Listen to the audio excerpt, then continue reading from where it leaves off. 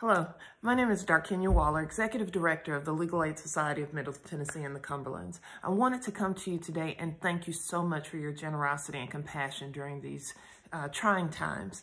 Because of your generosity, you have made our Giving Tuesday a tremendous success, and we could not be more thankful. Through your contributions, we are able to support those people who are most impacted by the current COVID-19 pandemic, the poor, the elderly, the vulnerable populations who cannot defend themselves. Thank you for investing in what we do every day. Because of your generosity, we are able to assist domestic violence victims in securing the needed order of protections to keep them safe.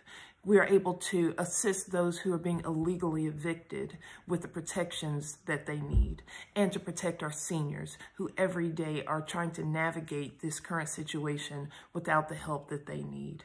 Because of your contributions, we are able to do what we do every day. And again, I could not be more thankful for your efforts. If you did not get an opportunity to donate during our Giving Tuesday, it's not too late. You can go to our website at www.las.org/donate and make a contribution of any amount. Thanks again for all you do every day to support those who need us the most.